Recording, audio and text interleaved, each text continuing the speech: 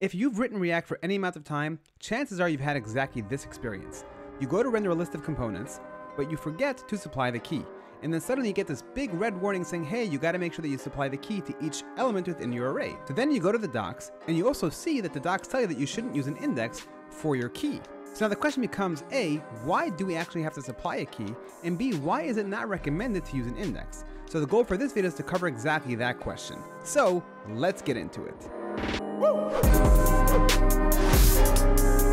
So the quick short answer before we actually dive into the code is that it comes down to identity.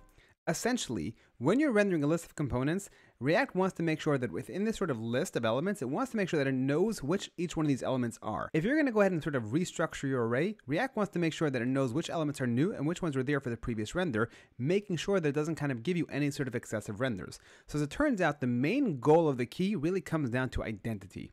So now with that in mind, let's actually dive into a bit of a code example and see this more in action.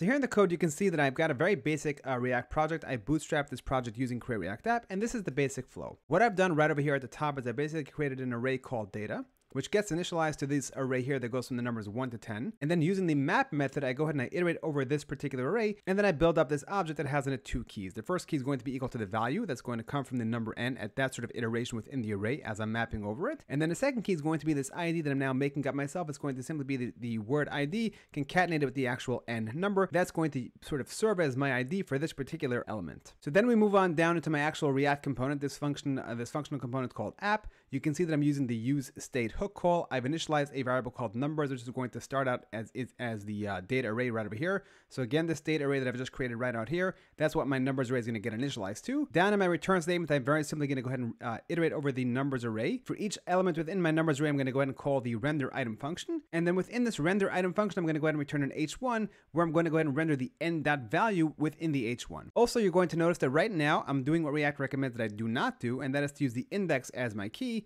And then finally, actually, I also have this onClick event, which basically says that when I'm going to go ahead and click on any one of the H1s, we're then going to go ahead and call the delete item function, passing in the ID of that particular item, which will then go ahead and filter out the items out of my array. I'm then going to go ahead and call set numbers, which will then force us to see another render. And now we're going to see the item that we just clicked on will now disappear out of our array. So that's the kind of basic setup. Let's go to the browser and see how this actually works. So as you can see right now in the browser, we do in fact have the H1s getting rendered. We've got the numbers 1 through 10 all being displayed on screen. Now what I want to do most importantly is while I'm actually going to be focusing on the numbers directly within the browser itself, I want your eyes to be focused down here inside of my DevTools looking at the element. Okay, essentially what's going to end up happening is as I make a change, things are going to change on screen. Those changes are going to get reflected by a purple flash within the sort of DOM elements, within the sort of developer tools within the DOM elements. You'll see a purple flash that indicates that that particular item has now gone through another paint, another render cycle.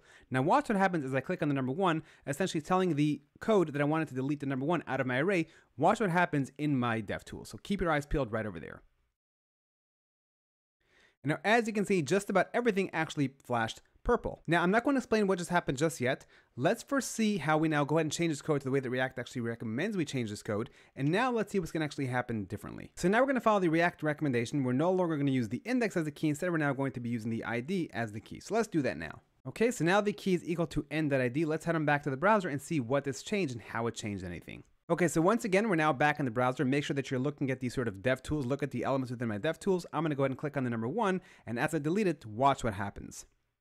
Now, as you can see, only the div actually flashed, but that was it. We had way significantly less flashes than we did previously. So what's actually happening here? And so as I mentioned at the beginning of the video, the whole point of the key when it comes to kind of dealing with a list of elements within an array in React, the point of the key is to kind of signal to React that this is the identity of that given element. So the thing is, React wants to make sure that it's going to go through and render your elements on the screen in the most efficient way possible. So something that hasn't previously changed, there's no reason for this item to now go through another render cycle. That would basically just be a wasted render, an excessive render. There's no point in doing it. But of course, React is not going to go ahead and look at your actual data and then based on that determine what has changed and what hasn't changed, because of course your data can become quite complex. Here, I'm only using just some basic numbers, but what happens if I was actually going to use some kind of basic or more complex objects? Like maybe I'm going to be rendering a list of cars or people, and there's multiple different keys. Now the actual process of having to scan the data itself to kind of figure out what's different than the last render is going to become a very expensive operation. So all the efficiency the React is kind of trying to give us by making sure that it doesn't have any excessive renders will go out the window by actually scanning the data. So instead, React says,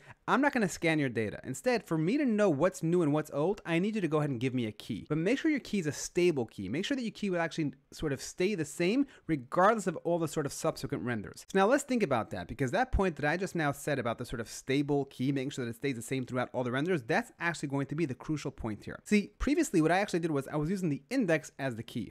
Now, if you think about it, if you're using the index as a key, that means that the index is only going to be true for this sort of current render, right? Basically, if you think about what happens to an array, let's say we have an array of the numbers 1 through 10. If I delete the number 1, what now is going to end up happening is all the other elements within the array are now going to go ahead and shift up one element, because now there's a new spot in the array that gets freed. So now everything's going to go ahead and shift up 1, which means that the item that was previously at index 1 is now going to be the item at index 0. The item that was previously at index 2 will now become the item at index 1. Everything is basically going to go ahead and shift up 1. So now the problem is, since React is not looking at the actual data, but rather it's actually looking at the index to determine whether or not something has to go ahead in fact and re-render, now all the other items within this array have now become a new item in the eyes of React, even though their data is the same. But since they've now all shifted up another index within the array, thereby getting a new key for the subsequent render, this now signals to React that, hey, this is a new item, and now it's going to go ahead and render it even though nothing actually changed. But on the flip side, if you actually follow React's recommendation and use an ID, so the point of the ID is that it's going to be the same regardless of where the item finds itself within the array.